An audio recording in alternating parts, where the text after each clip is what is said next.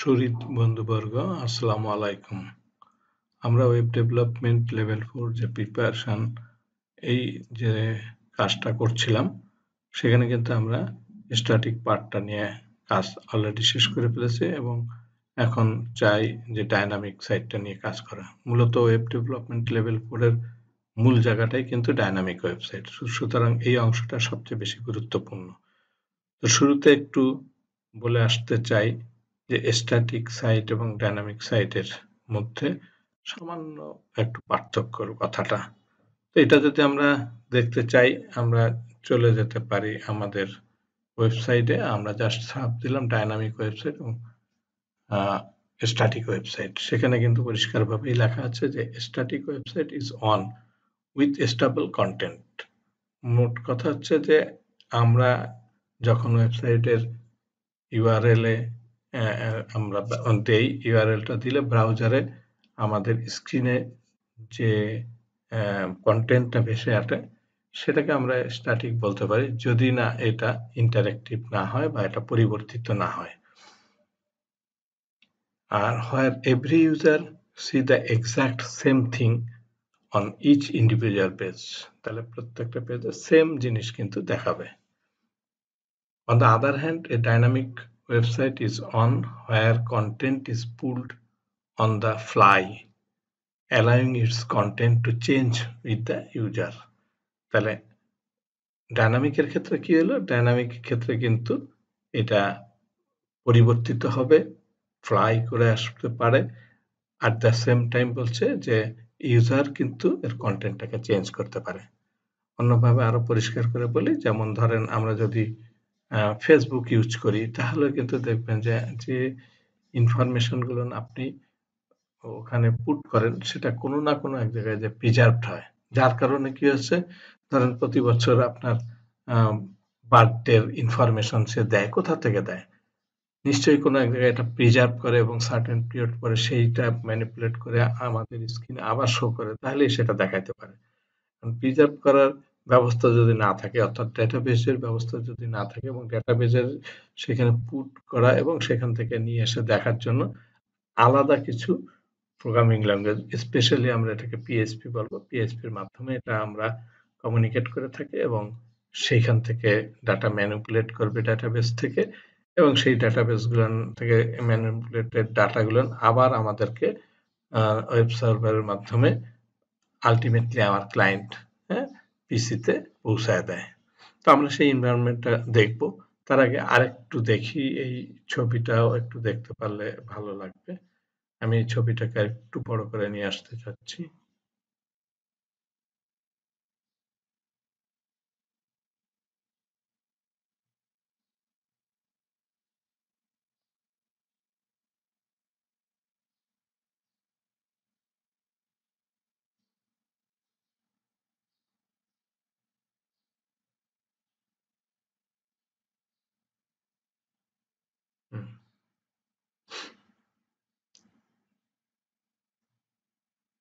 এই ছবিটা যেহেতু আমরা বড় করে নিয়ে আসছি, এখানে কিন্তু দেখানো হচ্ছে যে ওয়েব সার্ভার মাঝখানে ডেটাবেস আর আলাদা ডেটাবেস সার্ভার আছে, আর ক্লায়েন্টের জন্য যে পিসিটা আছে যেখান থেকে সে দেখবে। এনিওয়ে এটা আমরা একটু ভালো করে দেখানোর চেষ্টা করব। আমরা এই অংশে চলে যাই, অটো ড্র থেকে আমি ড্র করেই দেখাতে চাই। অ্যাজ পার এক্সাম্পল, এইটা আমরা ধরে নেই যে আমাদের পিসি, ওকে, পিসি বা পার্সোনাল কম্পিউটার, ঠিক আছে। আর আরেকটা আমরা এখানে ব্যবহার করতে চাই, এটা আমাদের সার্ভার।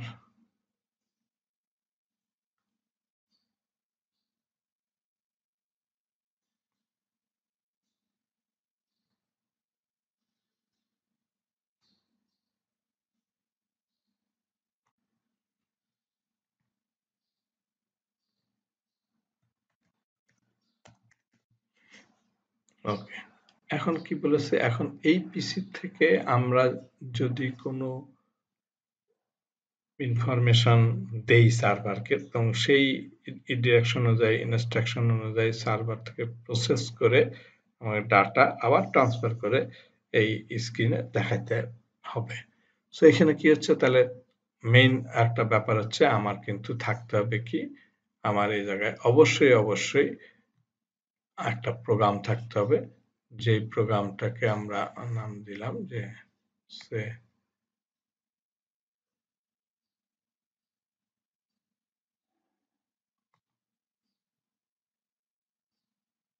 আমরা এখানে একটু কালার চেঞ্জ করে দিই।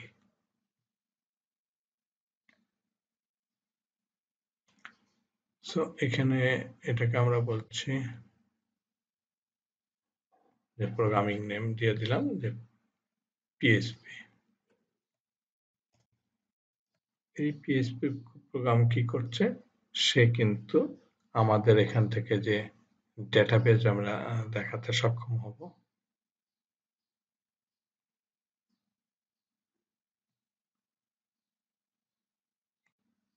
এটা ধরেন ডেটাবেজ। ওকে, তাহলে এটার নাম দিয়ে দিলাম, এখানে লিখে দিলাম ডেটাবেজ। এন্ড এখানে আমরা ফাইনালি এটাকে প্রসেস করব আমরা থ্রো দিস পিএসপি দিয়ে ধরেন আমরা সামথিং প্রসেস করে নিয়ে আসছি।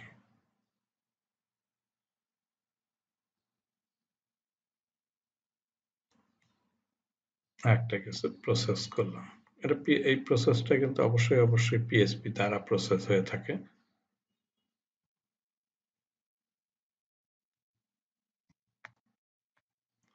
কি প্রসেস করব, ডিপেন্ড আপন আমরা যে ডিরেকশন দিয়েছি, ইনস্ট্রাকশন দিয়েছি, সেই অনুযায়ী প্রসেসটা হবে। এবং এখানে দেখেন আমরা যদি এটা বলি যে এইখান থেকে ইনস্ট্রাকশন যাবে, অর্থাৎ যিনি এই ইনফরমেশন পেতে চান তিনি যে ইনস্ট্রাকশন দিবে থ্রু দিস পোর্ট, এই পোর্ট থেকে আলটিমেটলি ইনস্ট্রাকশন গুলো যাবে। ওকে, সেই পোর্টটা এটা আমরা ইনপুট পোর্ট হিসাবে চিন্তা করতে পারি, এবং এটা আমরা আউটপুট পোর্ট হিসাবে, সরি এখানে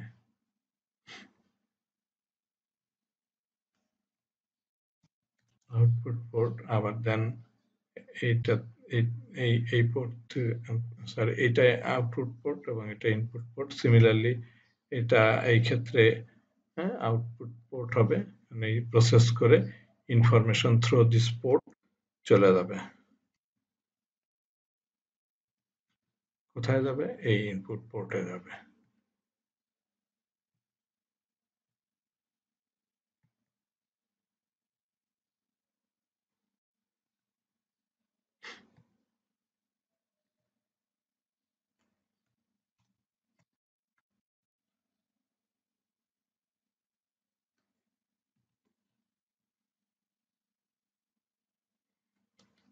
দেন ফাইনালি কি হবে, ফাইনালি কিন্তু এই স্ক্রিনে এটা ডিসপ্লে হবে।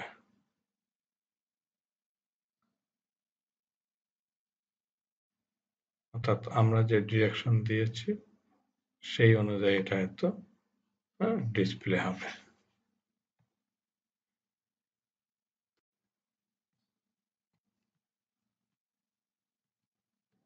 ওকে, এইটা কিন্তু আমরা ফাইনালি স্ক্রিনে দেখতে পারি। তাহলে এই যে বললাম যে ফেসবুকেও আপনাকে যে ডেটাবেজে ডেটাটা থাকবে সেই ইনস্ট্রাকশন অনুযায়ী সে এটা প্রসেস করে এইটা এখানে পাঠায় আপনাকে এই ব্রাউজারের মাধ্যমে ডিসপ্লে করবে। তাহলে ডিসপ্লে কিন্তু করতেছে ফাইনালি ব্রাউজারে। পিএসপির কোডটা আমরা দেখবো যে ব্রাউজারে ডিসপ্লে করতে পারে।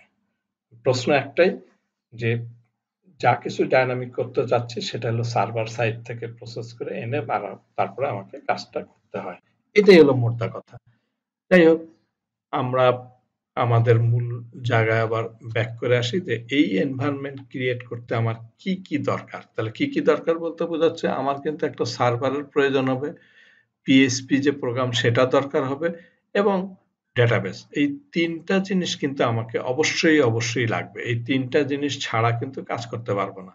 তাহলে এইটা আমাদের পিসি দ্বারা কিভাবে আমি কন্ট্রোল করব, কিভাবে দেখব? হ্যাঁ, তাহলে পিসিটাকেও কিন্তু চাইলে লোকাল সার্ভারে রূপান্তর করা যায়, এবং শুধু লোকাল সার্ভারে রূপান্তর বললে বিষয়টা ক্লিয়ার হবে না। লোকাল সার্ভার রূপান্তরের মাধ্যমে আমাকে পিএইচপি এবং ডেটাবেসকে ইন্টারফেসিং করে কাজ করতে হবে। তাহলে ফার্স্ট কথা হচ্ছে যে আমার যে পিসি, সেটাকে আমি কিভাবে লোকাল সার্ভার বানাবো। হ্যাঁ, সার্ভারের যে সফটওয়্যার আছে সেটা ইনস্টল করে দিয়েও কিন্তু এটাকে সার্ভারে রূপান্তর করা যায়।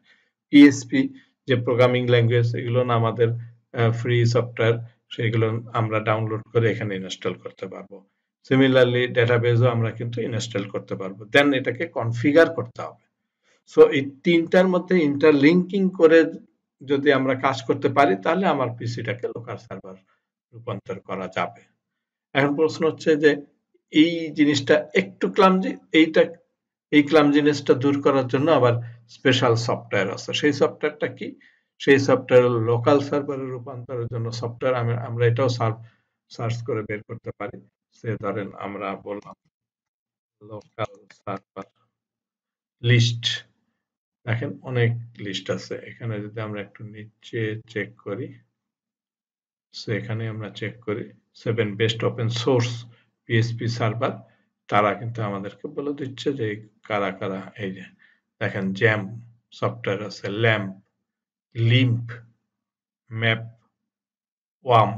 তো এর মধ্যে জ্যাম এবং ওয়াম এই দুটা বেশি ব্যবহৃত হয়, ওয়েবসাইটে সাপোর্ট করে। এবং এই জ্যাম সফটওয়্যারের মধ্যে আমাদের কি কি থাকে, আলটিমেটলি এই অ্যাপাচি সার্ভার থাকবে, তার সঙ্গে আমাদের মাল ডেটাবেস যেটা সেটা থাকবে, হ্যাঁ, এবং ডেটাবেস আর সার্ভার ছাড়া পিএইচপি প্রোগ্রাম থাকবে। তাহলে এই তিনটাই আমাদের আকাঙ্ক্ষিত বিষয়। তো সেটা আমরা কোথায় পাবো? হ্যাঁ, জ্যাম কিন্তু আমরা ডাইরেক্ট এই যে ফ্রি ডাউনলোড করতে পারি। দেখেন জ্যাম, অ্যাপাচি সার্ভার, হ্যাঁ, মারিয়া ডিবি, পিএইচপি, পার্ল ইত্যাদি। হ্যাঁ, jam is the most popular PHP development environment. So আমরা এটাকে কি করতে পারি? ডাউনলোড করব। ডাউনলোড করে জাস্ট এখানে ইজিলি এরকম ইমেজ আসবে, এবং এক্সিকিউটিভ ফাইলটাকে দিয়ে আমরা কিন্তু রান করাইতে পারবো। সো এটা খুব খুব খুব ইজি একটা ব্যাপার। তো আমরা এখান থেকে যদি নেটে সার্চ দেই, সেখানে দেখেন পেয়ে যাব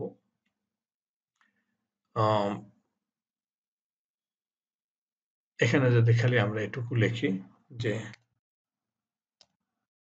এই যে জাম্প সার্ভার ডাউনলোড, দেখেন এখানে অটোমেটিক্যালি ডাউনলোড অ্যাপাচি ফ্রেন্ডলি বলল, আমরা এখানে যেতে পারি। দেখেন এখানে কিন্তু অনেকগুলো ভার্সন আছে, হ্যাঁ, 7.48, তারপরে 8.1 লেটেস্ট। আমরা ধরুন লেটেস্ট এখানে আছে, জাস্ট ডাউনলোডের উপরে যদি আমরা ক্লিক করি, তাহলে অটোমেটিক্যালি আমাকে এই জ্যাম সফটওয়্যারটা ডাউনলোড করতে দিবে। ডাউনলোড অপশন একটু অপেক্ষা করতে হবে, একটু অপেক্ষা করার পরে দেখবেন যে আপনি এইখানে বাঁদিকে এই যে অলরেডি কিন্তু শুরু হয়ে গেছে। সো এখানে বলছে আলটিমেটলি 147 মেগাবাইট, হ্যাঁ, এটা ডাউনলোড অলরেডি আমাদের করা আছে। আমরা সেই কারণের জন্য নতুন করে এটার জন্য আর ওয়েট করলাম না, এবং এই এই ডাউনলোড কৃত যে জ্যাম সফটওয়্যারটা, সেটা আমরা এখানে এনে এটাকে কিন্তু ইনস্টল করব। প্রোভাইডেড যখন আমি ইনস্টল করব, নেক্সট নেক্সট নেক্সট দিয়ে আমরা কিন্তু কাজ শেষ করতে পারবো। সাধারণত সি ড্রাইভ এটা, হ্যাঁ, আমাদের ইনস্টল হয়ে থাকে, এবং সি ড্রাইভ ছাড়াও অন্য ড্রাইভ আপনি দিতে পারেন। সেই ক্ষেত্রে হয়তো ফোল্ডারের নামটা আমাকে সিলেক্ট করে দিতে হবে। একাধিক ড্রাইভে যদি রাখতে চান, তাহলে প্রথমত আমরা বলেছি সি ড্রাইভ, আপনি যদি না চান অন্য ড্রাইভে, যেমন আমি কিন্তু আমার এখানে সেট করে নিয়েছি জি ড্রাইভে। সো ইনফ্যাক্ট যখন ইনস্টল করবেন, তখন এরকম জ্যাম নামে একটা ফোল্ডার পাবেন, এবং সেই জ্যাম নামে ফোল্ডারটার মধ্যে আপনি দেখেন এখানে কিন্তু এই যে তিনটা অংশ, জ্যাম কন্ট্রোলার বলে একটা অংশ আছে, এবং এটাই আপনাকে রান করলে অটোমেটিক্যালি আপনার সার্ভারটা লোকালে রূপান্তরিত হবে। আমি এখানে ডাবল ক্লিক করে দেখাচ্ছি। এখানে ডাবল ক্লিক করলে আপনি কিন্তু এরকম একটা উইন্ডো পাবেন, যে উইন্ডোর মধ্যে দেখেন অ্যাপাচি পাশে লেখা আছে স্টার্ট, মাইএসকিউএল স্টার্ট। আমার এই দুটো দরকার, এগুলো না আপাতত দরকার না। আমি যদি লোকাল সার্ভারে রূপান্তরিত করতে চাই অ্যাপাচি সার্ভার, সো আমি এখানে ক্লিক করব। ক্লিক করার পর দেখবেন এটা হলুদ হয়ে আস্তে আস্তে যখন কমপ্লিট হবে তখন এটা কিন্তু গ্রিন কালার হবে। যখন আপনি গ্রিন কালার হবে তখন আপনি কনফার্ম হলেন যে এটা সংযুক্ত হয়েছে। এগেন আমি যদি এই মাই স্কিলের উপরে স্টার্টের উপর ক্লিক করি দেন এটা গ্রিন হয়ে গেল মাইএসকিউএল। তাহলে অ্যাপাচি এবং মাইএসকিউএল অলরেডি রান হয়ে গেল। আমি এটাকে ক্লোজ করে দিলেও কিন্তু আমার এটা থেকে যাবে। কোথায় থেকে যাবে দেখেন, আমার এখানে কিন্তু অলরেডি আছে।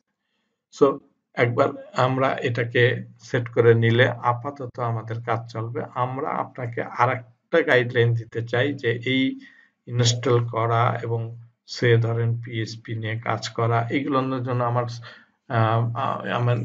ডিসপ্লে আমি এই নিচে দিয়ে দিব লিঙ্কগুলো, সেখান থেকে আপনারা দেখে নিতে পারেন। আমার তৈরি করা ভিডিও আছে, আমি জাস্ট ভিডিও লিঙ্কটা আপনাদেরকে দিয়ে দেব।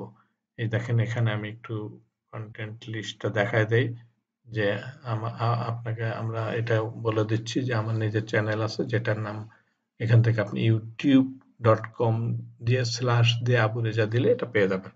যাই হোক আমি লিঙ্ক ডিটেলস দিয়ে দিব। এখানে যদি আপনি একটু নিচে বলতে আমি এখানে দেখাতে চাই কোথায় আছে আমার আর একটা ওয়েব ডেভেলপমেন্টের সিরিজ এখানে দেওয়া আছে। সেই সিরিজ থেকে আপনি খালি একটু দেখে নেবেন এই অংশটা, এই যে 9 এবং 10, 9 এবং 10 এ আমার পিএইচপি সংক্রান্ত ডিটেলস বলা আছে এবং গত দিনে যে ডিজাইনটা আমরা করেছি 1 ঘন্টার মধ্যে এটা সম্পূর্ণ করার জন্য এটাও আছে 8 নাম্বার।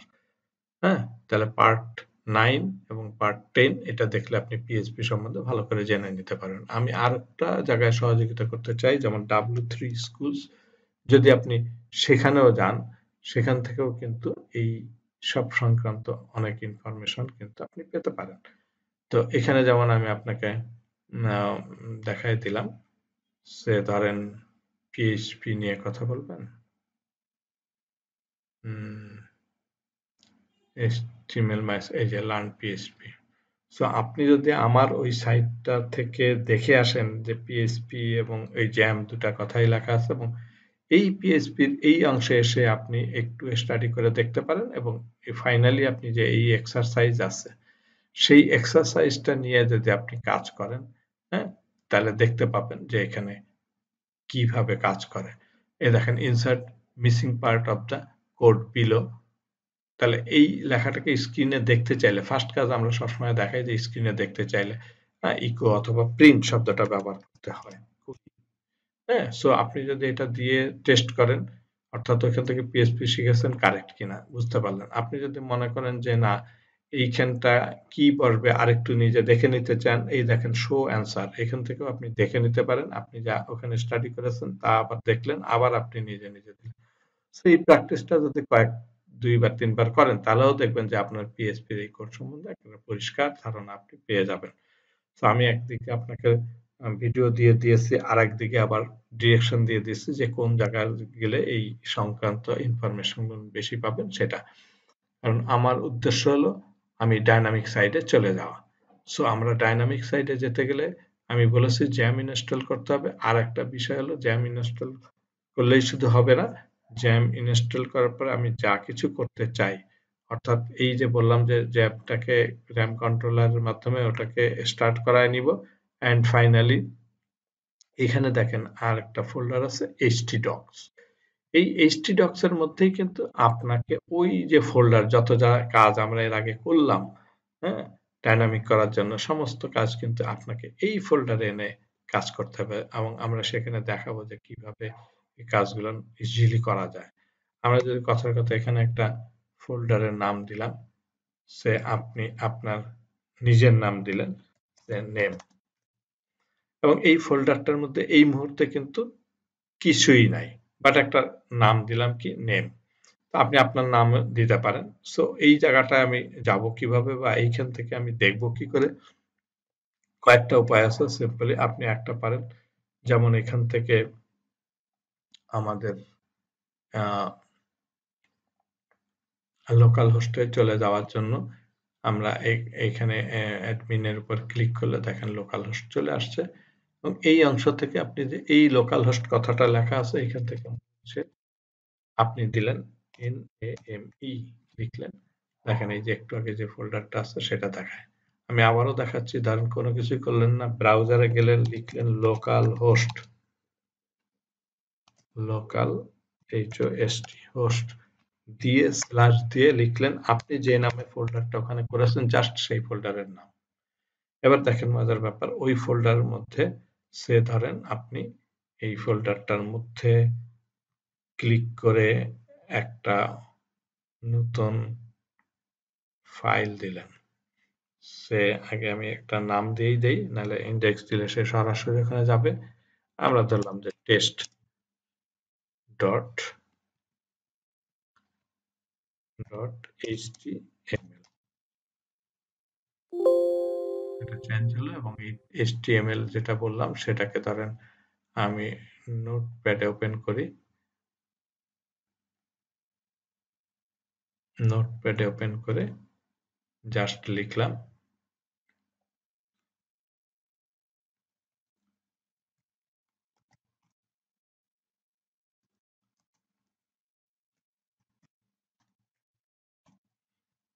এটুকু লিখে আপাতত সেভ সেভ করলাম। একবার একটু দেখে নেই, ওপেন উইথ নোটপ্যাড, আমি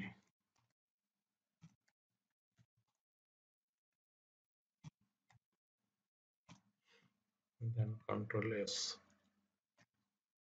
ওকে সেভ করলাম।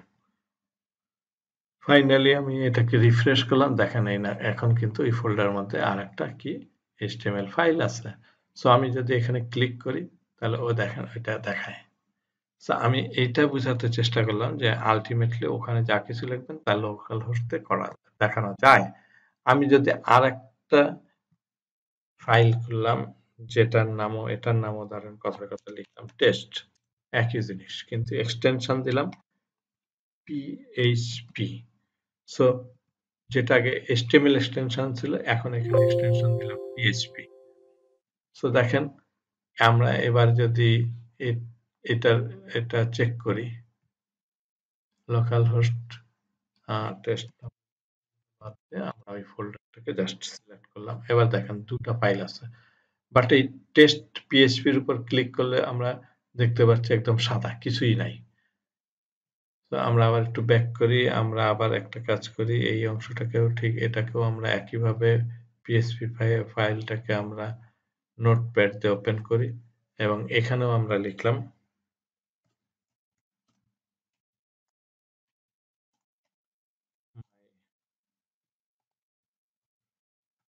ফার্স্ট প্রোগ্রাম, সেম কথাটা আমরা আবারও লিখলাম এবং এখানেও কিন্তু কন্ট্রোল এস দিয়ে সেভ করলাম। এবং আমরা একইভাবে এটাকে যদি রিফ্রেশ করি এবং টেস্ট পিএইচপিটাকে এবার রান করি, দেখেন এবারও কিন্তু সেই লেখাটা দেখাইলো। তার মানে এইচটিএমএল এ শুধু না, পিএইচপি দিলেও কিন্তু সে ব্রাউজারে ডিসপ্লে করে। প্রশ্ন একটাই যে শুধুমাত্র আমাকে এটাকে লোকাল সার্ভারে রূপান্তরিত করে নিতে হবে, এই এনভায়রনমেন্ট আমার লাগবে। তো এই জায়গাটা থেকে আমরা বুঝতে পারলাম যে হ্যাঁ এই পিএইচপিও আমাকে এই সাপোর্টটা দিচ্ছে। এট দ্য সেম টাইম দেখেন পিএইচপি তাহলে কিন্তু নর্মাল টেক্সটকে সাপোর্ট করে। আবার দেখেন আমি যদি এই লেখাটা আমাদের ট্যাগ ব্যবহার করে এইচন,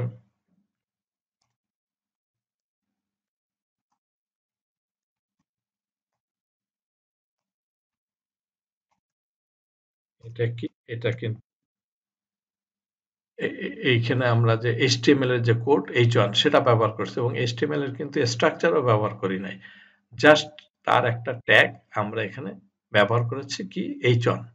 সো এইচন আমরা জানি একটু লেখাটাকে বড় করে দেখায়। দেখেন আমি এটাকে সেভ করলাম, সিমিলারলি আমি এটাকে রিফ্রেশ করলাম, দেখেন এই পরের লাইনে যেটা সেটা কিন্তু লিখে দেখালো। তার মানে কি দাঁড়ালো, তাহলে এটা ক্লিয়ার হইলাম যে হ্যাঁ সে শুধু পিএইচপি নরমাল টেক্সট যেমন সাপোর্ট করে তেমনি আমাদের এইচটিএমএল এর ট্যাগকেও সাপোর্ট করে। সুতরাং আমরা যখন যে প্রোগ্রামটা এইচটিএমএল এ আমরা করে আসছি সেইটা কিন্তু এখানে আনলেও আমরা দেখবো যে কাজ করে। থার্ড যে বিষয়টা আমরা যদি দেখতে চাই যে হ্যাঁ এটা কি পিএইচপি কোড কিভাবে লেখে এবং সেটা কিভাবে সাপোর্ট করে, তো আমরা ধরেন পিএইচপির একটা কনস্ট্রাকশন আছে, পিএইচপি এটা হলো স্টার্টিং, হ্যাঁ, ব্লক, আর এইটাকে ক্লোজিং করা বোঝাচ্ছে দিস। সো এটা ইম্পর্টেন্ট, পিএইচপির ক্ষেত্রে এটা ইম্পর্টেন্ট। এবং আমরা আগে দেখেছি যে এই স্ক্রিনে কোনো কিছু ডিসপ্লে করতে গেলে কোনো না কোনো কমেন্ট ব্যবহার করা হয়ে থাকে, কিওয়ার্ড ব্যবহার করে থাকে। পিএইচপির ক্ষেত্রে আমরা দেখে আসছি ইকো দিলে হবে এবং সেটাকে সিঙ্গেল কোট বা ডাবল কোট দিয়ে আমরা তার মাঝখানে যা লেখা লিখবো এবং সেমিকোলন দিয়ে শেষ করব। তাহলে আমরা ধরেন লিখলাম, দিস ইজ মাই ফার্স্ট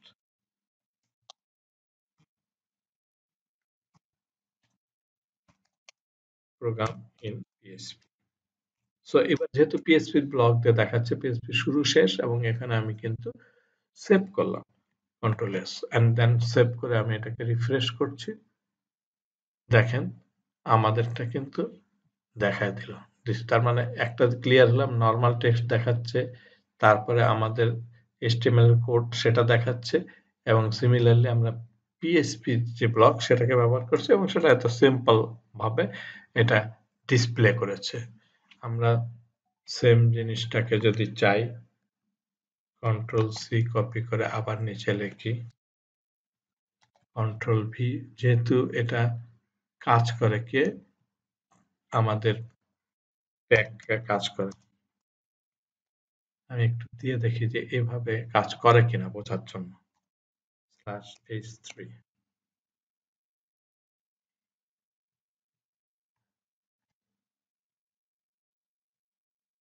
দেখেন, তার মানে কি হলো, ওই পিএইচপি কোডের মধ্যেও কিন্তু আমি ট্যাগ সেট করেছি। হ্যাঁ, সে সে কিন্তু সেটাকে সাপোর্ট করে। বুঝতে পারছেন? কিছু টেকনিক আছে, সেটি আমরা আস্তে আস্তে শিখব যে কোনটুকু লিখতে হবে, কতটুকু লিখলে কিভাবে ট্যাগকে সাপোর্ট করে কাজগুলো করে, এবং পিএইচপি এবং কম্বাইন্ডলি কিভাবে কাজ করে, সেটাই কিন্তু আমাদের মূল টার্গেট, এবং সেই কাজগুলো নিয়ে কিন্তু আমরা ইনশাল্লাহ করব। তাছাড়া আর একটা জিনিস পরিষ্কার যে আমাদের পিএইচপিতে যেসব কাজগুলো দেখিয়েছি, কন্ট্রোল ভি, আমরা এখানে আরো জিনিস দেখায়, মানে ওই অংশটুকু যদি আমরা দেখে আসি যে x equal to 12, string y is equal to 34, এবং আমরা এই ভেরিয়েবল নিলাম z is equal to string x plus string y,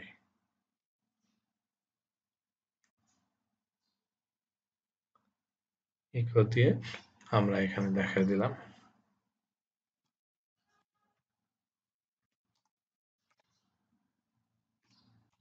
সবই আমরা ওখানে দেখানোর চেষ্টা করেছি, আমরা অবশ্যই সেখান থেকে দেখে আসব।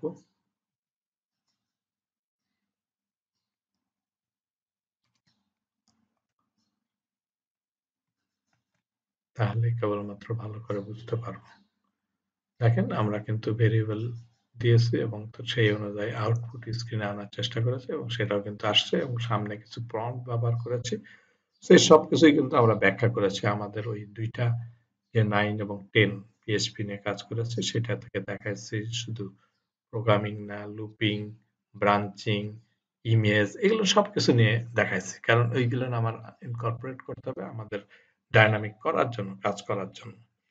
সো আমি আপনাদেরকে আবারও অনুরোধ করব যে আমার এই ভিডিও লিংকে ডেসক্রিপশনে অন্য যে 2-3টা লিংক দেয়া আছে, সেগুলো যদি আপনি দেখে আসেন, তাহলে পিএইচপি সম্বন্ধে এবং জ্যাম্প ইনস্টল সম্বন্ধে পরিষ্কার ধারণা হবে। এবং দেন আমরা নেক্সট সেশনে চাইব যে আমাদের এখানে আমি ওয়ার্ডপ্রেস ব্যবহার করে, হ্যাঁ, এটাকে ডাইনামিক করার জন্য। কারণ ওয়ার্ডপ্রেস ব্যবহার করার আরেকটা সুবিধা হচ্ছে, আমার কিছু টেমপ্লেট লাগবে, যেটা আমরা হয়তো এই পিএইচপি প্রোগ্রাম কমান্ড দিয়েও কাজ করতে পারি, কিন্তু অল্প কষ্টতে আমরা ওয়ার্ডপ্রেস দিয়ে সুন্দরভাবে এই কাজগুলো করে ফেলতে পারি। কারণ ওয়ার্ডপ্রেসটা তো মূলত পিএইচপি দিয়ে তৈরি করা, পিএইচপির একটা ফ্রেমওয়ার্ক বলতে পারেন।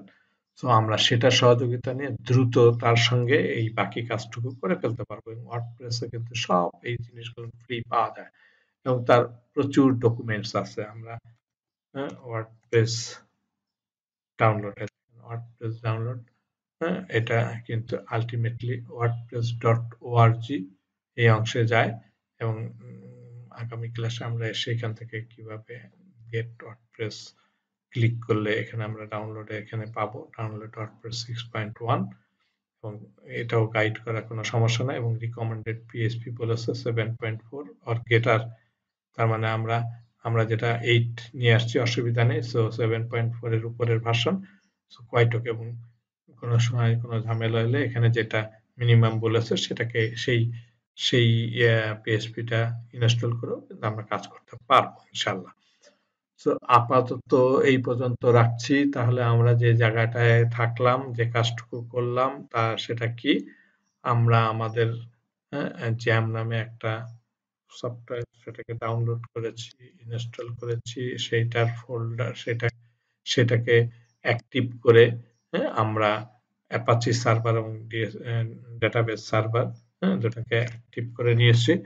দেন সেইখানে আমাদের যে ফোল্ডার ছিল, htdoc নামে ফোল্ডার ছিল, সেই htdoc ফোল্ডারের মধ্যে আমরা কিন্তু নিজস্ব নামে একটা ফোল্ডার, যে কোনো নামে আমি একটা ফোল্ডার ক্রিয়েট করেছি, এবং সেই ফোল্ডারের মধ্যে আমরা HTML এর একটা ফাইল রেখেছি, PHP এরও একটা ফাইল নিয়েছি, এবং সেই সব PHP ফাইলের মধ্যে যে লেখাগুলো লিখেছি, অর্থাৎ আমরা নরমাল টেক্সট লিখেছি, আমরা ট্যাগ ব্যবহার করে, HTML এর ট্যাগ ব্যবহার করে কথা লিখেছি, এবং ফাইনালি আমরা PHP এর যে স্টার্টিং ব্লক এবং এন্ডিং ব্লক, তার মাঝে কিভাবে ভেরিয়েবল টেক্সট নিয়ে ডিসপ্লে করা যায়, অথবা at the same time database নিয়েছি, ভ্যারিয়েবল ডিক্লেয়ার করে ডেটাবেস ডেটা ইনপুট করেছি, সেটা রেখেছি, এবং আরো যেসব কাজগুলো আমরা স্ট্যাটিকে করেছি, সব কাজগুলো আমরা এখানে নিয়ে আসবো ডাইনামিক্যালি দেখার জন্য, শো করার জন্য।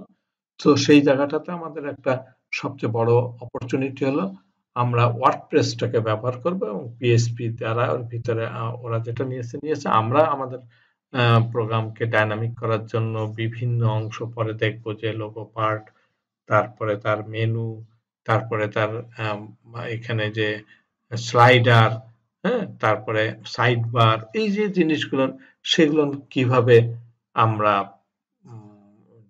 যে ফ্রন্ট এন্ড থেকে চেঞ্জ করতে পারি, ডিপেন্ড করা লাগবে না প্রোগ্রামের উপর, সেই কাজটা আমরা যাতে করতে পারি, সেই জিনিসটা দেখব। তো সেই পর্যন্ত ভালো থাকেন, সুস্থ থাকেন, আল্লাহ হাফেজ, আসসালামু আলাইকুম।